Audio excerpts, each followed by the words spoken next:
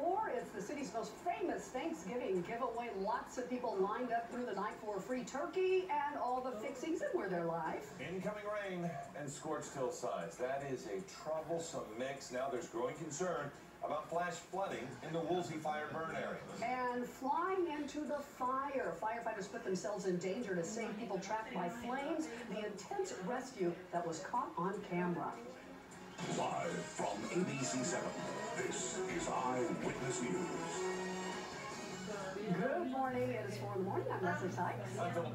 Brandy Hitt is here, and we are looking at the skies now, because today might be that day, Leslie, that we're transitioning into wet. Yeah, we're going to see some rainfall expected tomorrow as we're heading into it, though. The